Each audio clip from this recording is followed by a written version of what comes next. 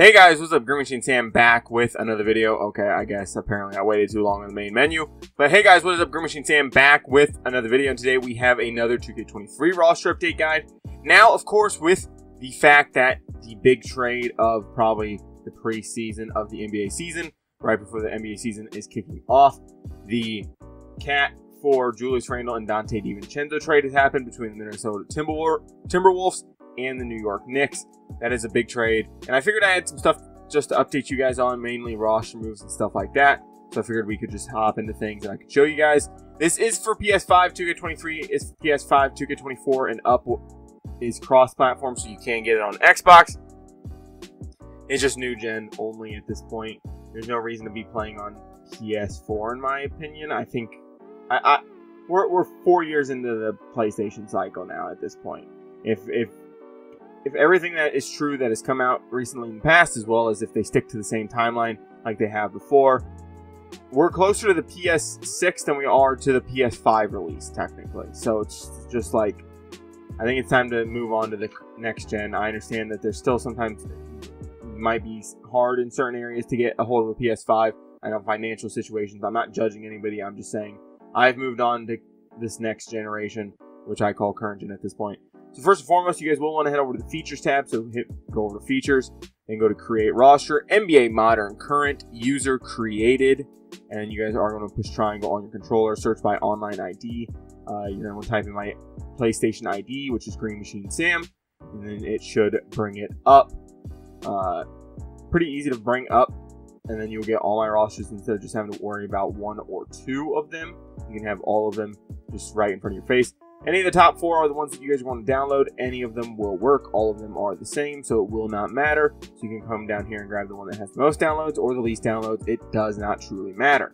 Now, of course, age, numbers, jersey numbers are still hit or miss. Some rookies, I think, are just now finalizing their jersey number selections. You know, guys that were probably more than likely, you know, it was a toss-up of whether or not they would even make the team. So basically a lot of the second-round picks. And then, of course, getting contract extensions for some veteran guys like Joel Embiid, Terrence Mann, and of course Isaac Okoro signing back with the Cleveland Cavaliers. So here he is signing for $33 million. I think he wears 35. If he doesn't, I can fix that. That's not too big of a deal. But still, a lot of the main roster are pretty much set. Now, of course, one thing that is kind of different with this 2K, especially if you've been watching my 2K24 roster updates, is the fact of the matter that I can't have free two-way guys. It's just not possible in 2K24. I mean, in 2K23, they just didn't allow that yet. So you can only have two. So a guy like JT Thor is just on a regular contract for now because you can only carry two-way players. So it's not as big of a deal. And it also does allow for a lot of the teams that had fewer players on the team currently to not be under that restriction of 14 regular contracts. So it makes it a little bit easier. Now, of course, if you do have a lot of players like some teams do currently at the moment, they are moved to the G League teams. Now, some of these guys are just on preseason and training camp contracts. But some of these guys are actually on the team, whether it's two ways or, you know, low-end rookie deals or whatever. Some of these guys are actually on the teams. There's not a whole ton of them. Like Colin Castleton, he's a two-way guy for the Lakers. I know, who's another guy? Liddell is on a training camp deal. There's not a ton of two-way guys down here at the moment, as well as a guy like kind of like where'd he go? Keita Bates Diop. He got traded to the Timberwolves in the 3-team deal with Charlotte and of course New York. But because there's not an open roster spot for him, I just moved him to the G League team, so that'd be easier. And then somebody won't get auto cut. You can kind of pick and choose, and you should be able to call him up if you'd rather have him over somebody else like a PJ Dozier or somebody of that nature. Now, there are still 4 teams that do have too many players, of course. One team being the Blazers, one team being the Bulls, and I forget the other two. It wouldn't be too hard to find. You just scroll down here, and if they have more than 17 players, so it'd be 4 reserves, then they have 18 players, then you know that they would be having too many. So I'll just show you for an example on the Portland Trail Blazers. Oh, they actually do have 4. That's because, okay, maybe they're not ones. No, they're not one on 2K23. But there are I think 3 or 4 teams that do have too many players, but it's not too terrible. Just that if they do have too many players, here's the team, the Mavericks. The Mavericks have 5 reserves, so you know that they have too many players. They'll auto cut somebody. It'll probably auto cut Markieff Morris. They'll either auto cut him or somebody of the same nature that has a very low end contract. So just be careful with that when you do go load into a My Eras. It will try to cut somebody automatically. So if you do want to keep a roster a certain way, so if you just want to get rid of Markieff Morris before you save the roster so that you can load it into your My Eras, I would suggest doing that. It would just make it a lot easier on you, and you wouldn't have to worry about a player that you want getting cut. That's the main thing that I will say. The reason why I decided to move Towns to center is because I feel like they're going to be running a smaller lineup with OG, Josh Hart, Miles Bridges, Mikal Bridges, and Jalen Brunson, and then of course Cat. Just because of the fact, and it's also recently come out that they are looking to shop Mitchell Robinson, and they are taking calls for him right now. So I assume they're going to run Towns at the center. These guys are all kind of lanky and good wings. I think they'll fit in fine. They just won't have a true power forward against some teams that do have true power forwards, like the Bucks. But even teams like the Heat have had success not running a typical power forward. They either run Jaime Jaquez, or even Jimmy Butler at the 4.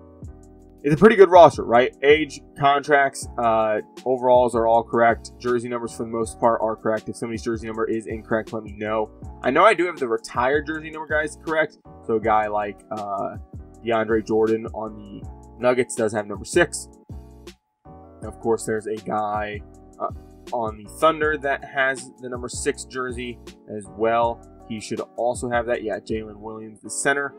So, and then Domantas Sabonis having number 11 on the Kings. If you did not know, that is retired. So there is a way to get those jersey numbers. But overall, like I said, very, very, very good roster if you guys want to go ahead and play with this. It's great to keep you over for the next half year. Now remember, this roster will only be up until December of 2024 because the servers will go offline as soon as it clicks over to 2025. So you will no longer be able to get the roster after 2025. I will be updating it until about the last week. I normally do the last update at Christmas time or around Christmas time. I might do it a little bit beforehand just because of the holiday season. I won't have a whole ton of time to do stuff because I will be traveling a little bit. But like I said, the best roster out there, hands down. Go play with this if you're still on 2K23. I completely understand if you're still on 2K23. I would actually play on 2K23 over 2K24 at this current moment. And then I will be updating 2K25 once this next off-season comes, and as well as just when I buy it as well, right? I don't play a whole ton of 2K online. It's just not my thing. My team's just too pay to win, and my career also is too pay to win at this point. And I just don't feel like grinding those. I have other games that I like playing and enjoying. So I don't buy until either around Black Friday or Christmas time, whenever the biggest sale for the game kind of goes on, or even All-Star Break, depending on when All-Star Break is and how much they discount it even then. So I'll be updating once I buy 2K25. I just don't feel like spending the money on a game that I'm not going to be playing religiously, right? I don't play it a whole ton. I play, my career sparingly. I play My Eras pretty decently, but not a whole ton. But this is the best roster out there for 2K23, especially on the PS5. Like I said, updated overalls, updated jersey numbers, updated ages, updated contracts, updated everything that you need to really be able to run around and have fun for at least the remaining time that 2K23 servers are online. Now, of course, if you have the roster beforehand, before the servers go down, you'll still be able to play with the roster. Just, I won't be able to provide any more updates, and you guys will have to do the updating yourself if you want anything of that nature. It's a very good roster. Like I said, I'm going to continue to update it until the servers go offline. With that being said, guys, if you guys did enjoy this video or any of the videos here on my channel, go ahead and subscribe and hit that like button to basically tell me whether or not you guys enjoy these and if you guys want to see them going forward. With that being said, I'm out. Peace.